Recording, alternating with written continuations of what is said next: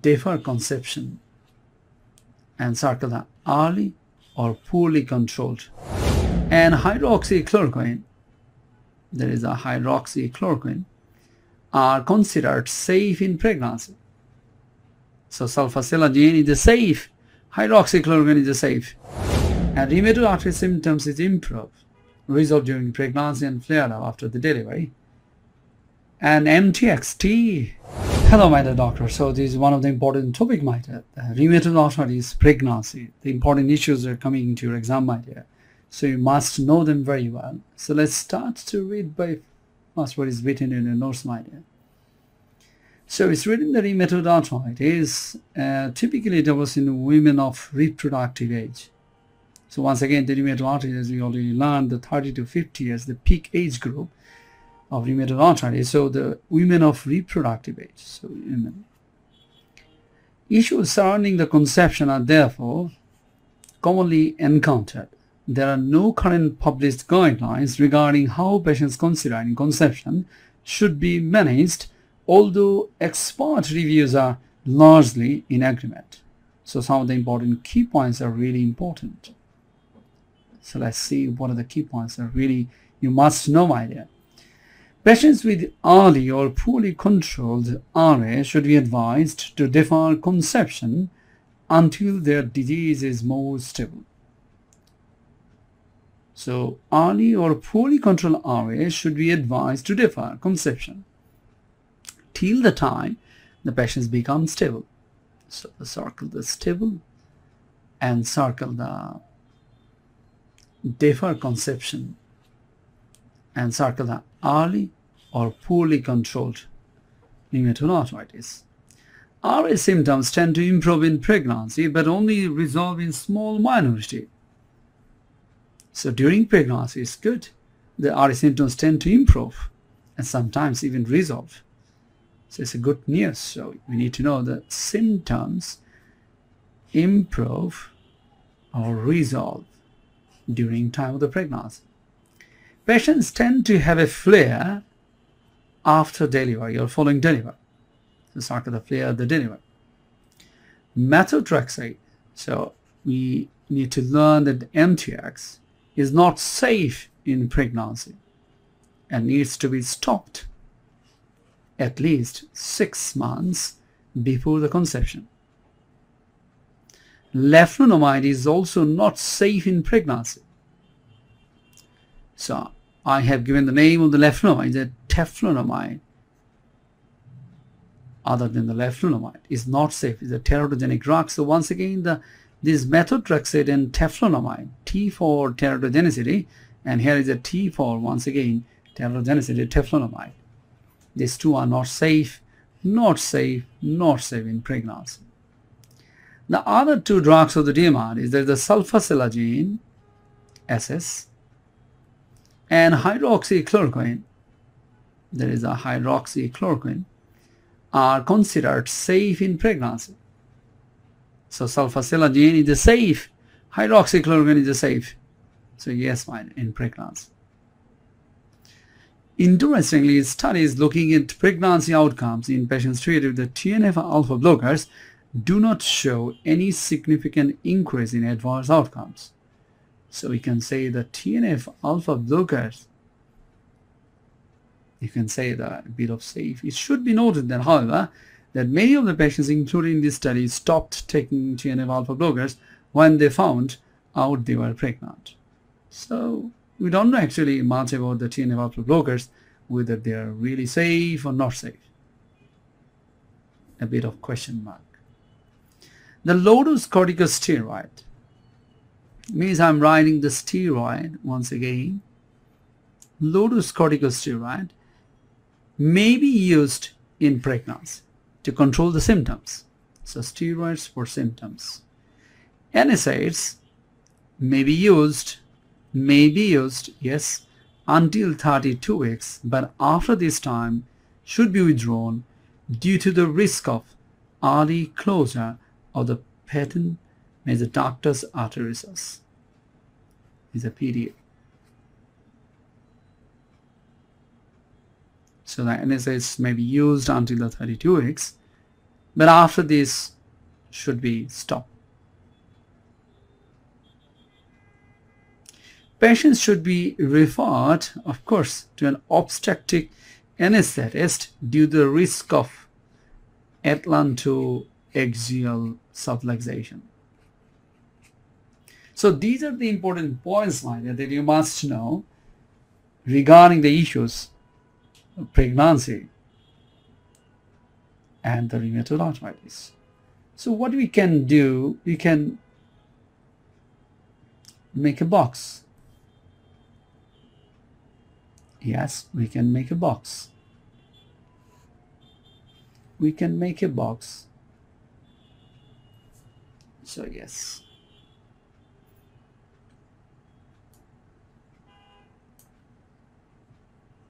We can make a box so that it will be helpful, my dear.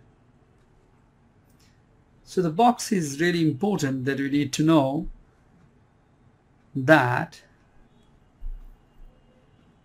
the most important points that we should think about, that the early or poorly controlled RA should be advised to defer the conception. Early, poorly controlled. So if you write down the early plus poor RA, defer the conception till the time stable. So this is the one important box, my dear. One of the interesting things, right, the pregnancy usually flare up the diseases, but here is different. Here we can see the symptoms tend to improve in pregnancy and resolve. So RA symptoms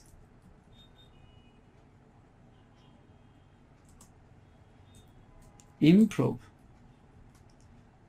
even resolve in pregnancy. In contrast, the RA symptoms, we can see that the flare after delivery in the postpartum period. So this is another box, my dear. Another box is very important. If I'm writing MTX plus teflonomide,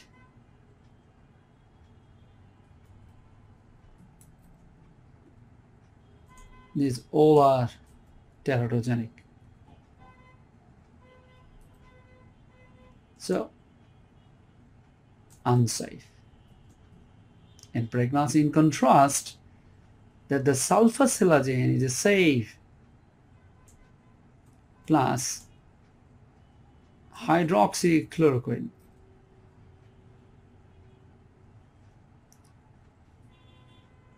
and also the steroid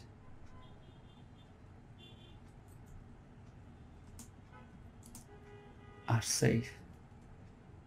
Sulfasalazine safe, steroid safe, sulfasalazine safe, steroid safe, and hydroxychloroquine. So SSHC, so SHC, right, you can remember, are the safe. So yes, my dear, the methotrexate, the T4 terogenic drug, T4 teflonomide, and terogenic unsafe. In case of methotrexate, that it is written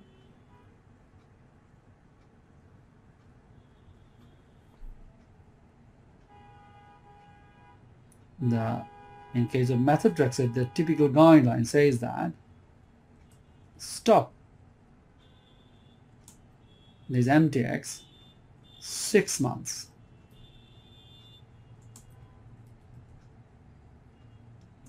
before conception. And most importantly, that we need to know another important box, my dear, that is regarding the NSAIDs. is fine up to 32 weeks. But after, need to stop.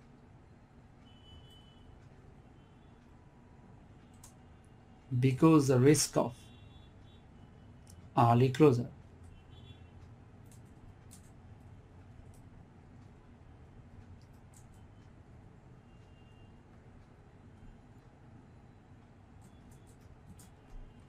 Early closure of patent ductus arteriosus. And most importantly, the another talk that we need to learn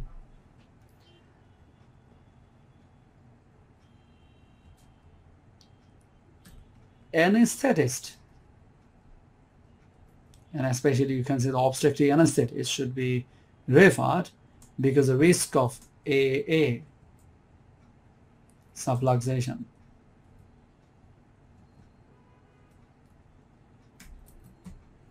So these are the important points in the box that you need to remember, my dear. So I'm writing the number 1 that you need to learn. Yes. So our symptoms that improve or resolve during pregnancy and the flare after delivery. And second important box that you need to remember, that is the MTX, T and teflunomide is a T for terogenic is unsafe, and the sulfasalazine safe, steroid is the safe, and hydroxychloroquine is safe.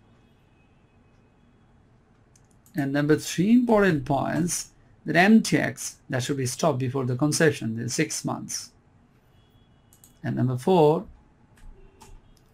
yes, the NSS 32W means the 32 weeks is safe, but after that it needs to be stopped, and because of the risk of early closure of the PDA.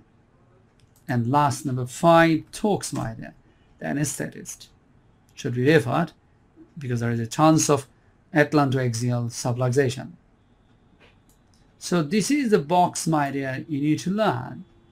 So summary talk, the early and poor controlled, the rheumatoid arthritis, differ, the conception and stable.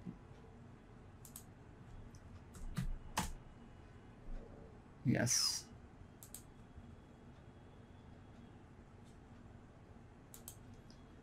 So early or poor rheumatoid arthritis, definitely early poor rheumatoid arthritis, defer conception, stable till the time stable, and rheumatoid arthritis symptoms is improved, resolved during pregnancy and flare up after the delivery, and MTX, and teflunomide, pterogenicity, safe, sulfasalazine, safe, steroid, and also hydroxychloroquine.